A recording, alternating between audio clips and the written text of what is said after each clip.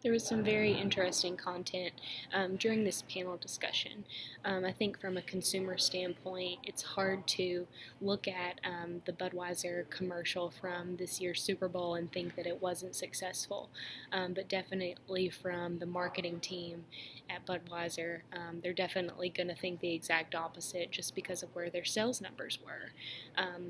It was such a great ad, such a great commercial, but at the end of the day, it did not meet consumers at their point of purchase.